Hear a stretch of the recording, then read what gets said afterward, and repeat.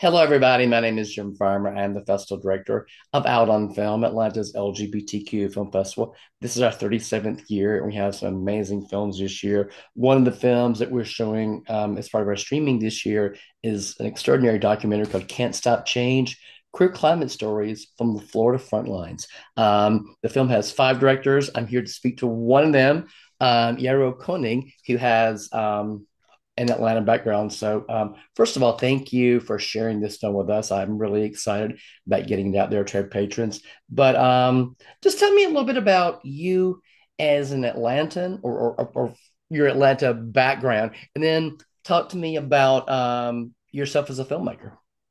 Yeah, sure, absolutely. So I actually grew up in the Midwest. I was born in Grand Rapids, Michigan, that area, kind of West Michigan side.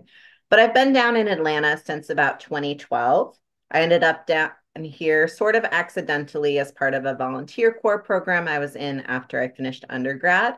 And Okay. I've been in Atlanta the majority of basically my adult life when I choose my own decisions Yeah. since 2012. And I've lived in different parts of Atlanta. I've been in East Atlanta most of the time, and I'm currently in Decatur. Okay. We're in Avondale State, so hi, Yeah, neighbor. that's How are great. you? Yeah. Hi, neighbor. Can you talk a little bit about yourself as a filmmaker? Yeah, absolutely. So my background is actually not in film. I'll tell you how I got involved in this project in a second. My background is more in environmental education, and I've done some multimedia storytelling projects, but nothing so extensive as this documentary. Hmm. Myself, as well as a lot of, as well as almost the entirety of our production team, are first time filmmakers. Yeah. We mostly come from organizing backgrounds, especially at the intersections of queer liberation and climate justice organizing. Hmm. Yeah. So, how did you all decide to make this documentary?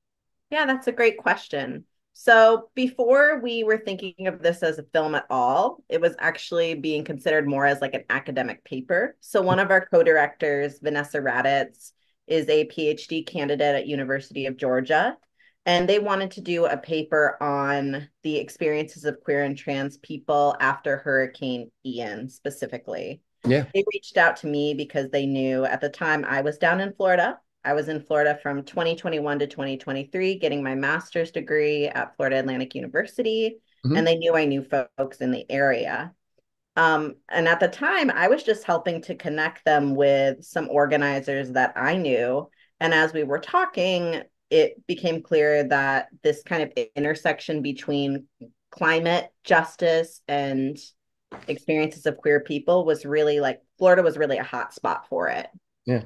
Vanessa had Vanessa is a second time filmmaker. They had Yeah. worked previously on another film and we're like, we could make this into a film. And we kind of built it out from there. We brought in more people into our team, all based on people we had relationships with. Mhm. We brought on collaborators. We were initially picturing a 40-minute, rapidly produced mini documentary and ended up instead with a feature length film. Congratulations on that. I'm sure that, I mean, obviously it shows in the film how much work you it took for all of you to put this together in terms of the interviews and just bringing it together. But I mean, obviously, you know, Florida is in a place right now where, Florida is, there's an anti-LGBTQIA policy, sentiment right now. There's also anti-climate change right now. I mean, what's it like? What's it like for queer people in Florida right now, or for most people that you know? Yeah, so I just want to preface by saying, I'm not from Florida. I have lived there for a period of time and have been in these conversations, but I don't want to, speak for all queer Oh, and sure, trans exactly, yeah. people in the state of Florida. And I know you're not asking me to do that, but I want to, frame that at the Sure. beginning.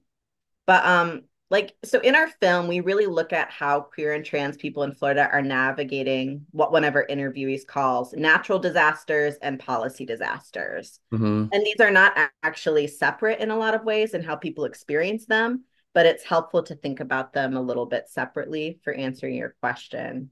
So for policy, the policy situation for a lot of queer and trans Floridians is very dire.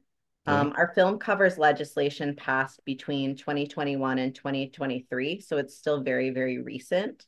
Some of the laws that passed during that period include censorship, surveillance, attacks on bodily autonomy, human rights, and like you mentioned, attacks on the environment. Hmm. And the situation in a lot of ways has only gotten worse. Some of these laws have been held up in courts because their constitutionality is very dubious at best, let's say.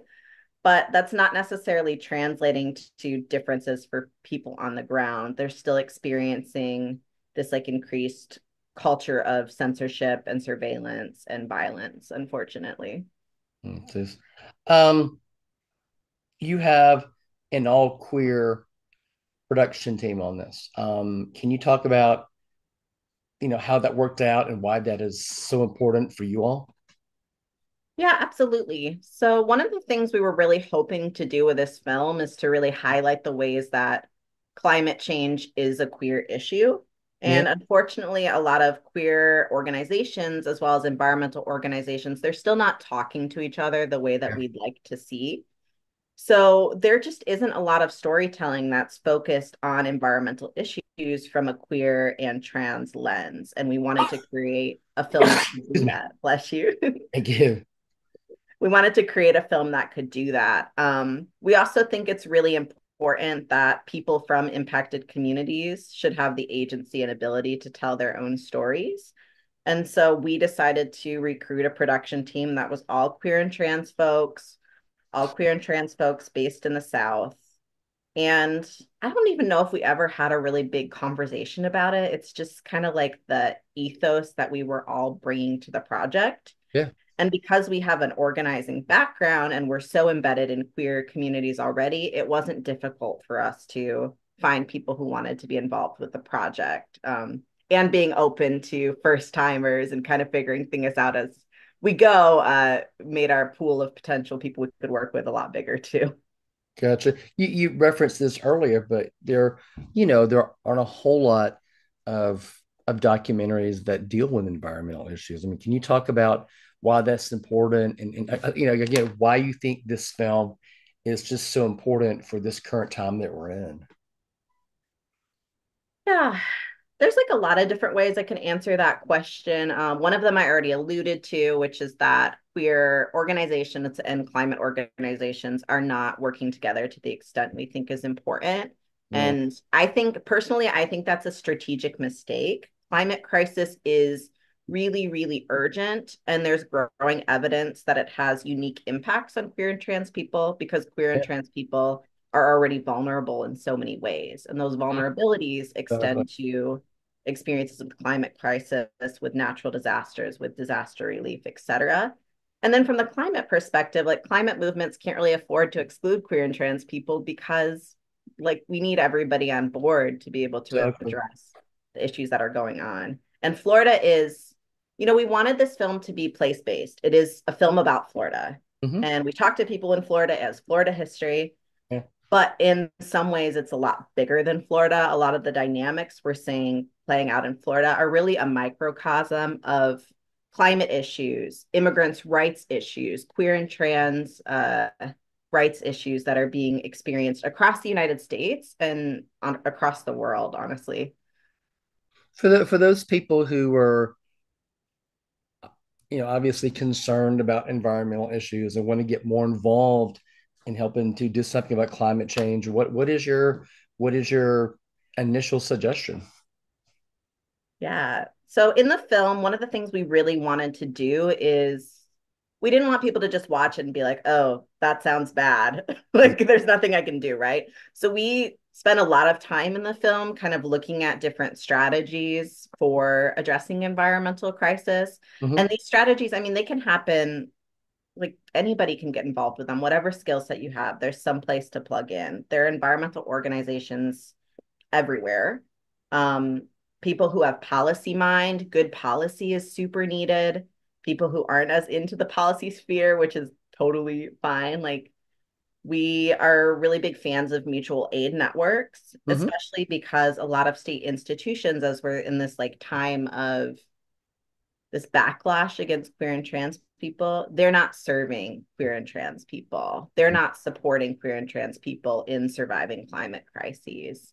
So building up mutual aid networks, getting active in your local community, all of that is good for people and good for the planet. For you as a filmmaker, why would you say that queer representation is so important to you? Yeah, so many reasons. I think the first I'll name is that in this wave of censorship Hmm. of queer and trans communities, I think representation is even more important. Hmm. And I actually work part-time at Karis Books here in Okay. Decatur. Yeah. Yeah, I work at Karis, which for folks who don't know is one of the oldest feminist bookstores. It is the oldest in the Southeast. And we have this beautiful kids section, and it has like all of these amazing like resources for queer and trans young people and for queer and trans adults that didn't exist when I was younger. And it's so amazing to see those. And it's so heartbreaking to know that state institutions in places like Florida are trying to take that away. Hmm. So that's going to leave, like, we're going to need even more representation moving forward. And I don't really think representation is enough, right? So I don't know I don't know who said this first, but it's this idea that like representation and visibility without protections is a trap. So I do think some of the pushback we're seeing right now is because of this growing wave in representation and in rights for queer and trans people. Now we're experiencing a backlash. So in our impact campaign, we're really trying to materially resource queer and trans communities and help be part of building up those protections and those safety. So we're not doing representation just on its own. We're doing representation, protection, community safety all wound up together. Tell me a little bit about the film and where all it's been right now and what your hopes for the film moving forward.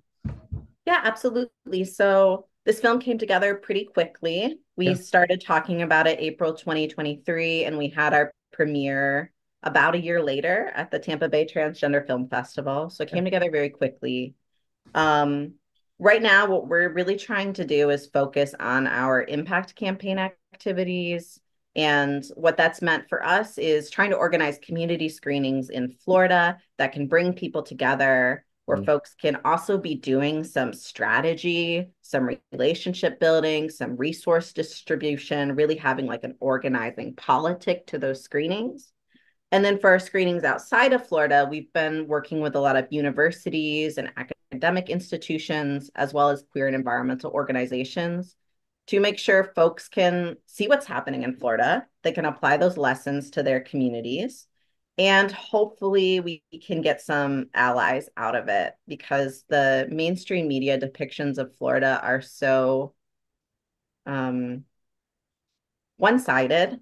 And there's so many people, especially in like northern states, who see Florida and even the entire South as like this region that should be left behind. We don't believe that's true. So we want this part of this film's impact to be shifting that narrative about Florida, showing what our interviewee Valencia in the film calls the real Florida, the marginalized communities that are thriving, that are living, that are organizing, that are resisting every single day. Okay, great. The film is Can't Stop Change, Queer Climate Stories from the Florida Frontiers. One of the five directors is Atlanta's Yarrow Koning. Thank you so much for sharing this film with us. We really, really like it. I cannot wait for our people, our audiences to see it. It is available on our streaming catalog beginning September the 26th. Yarrow, it's been a pleasure. Thank you so much. Thank you. Take care. Thanks so much.